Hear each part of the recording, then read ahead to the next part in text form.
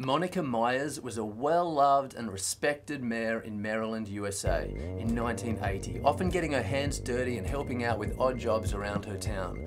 So odd, in fact, that when a worker at the local sewage works inspected one of the tanks, he discovered Monica's body lying face down in thick, raw sewage. She had slipped into the sludge while attempting to perform maintenance, and it acted like quicksand, sucking her in until she died inhaling the worst last meal possible.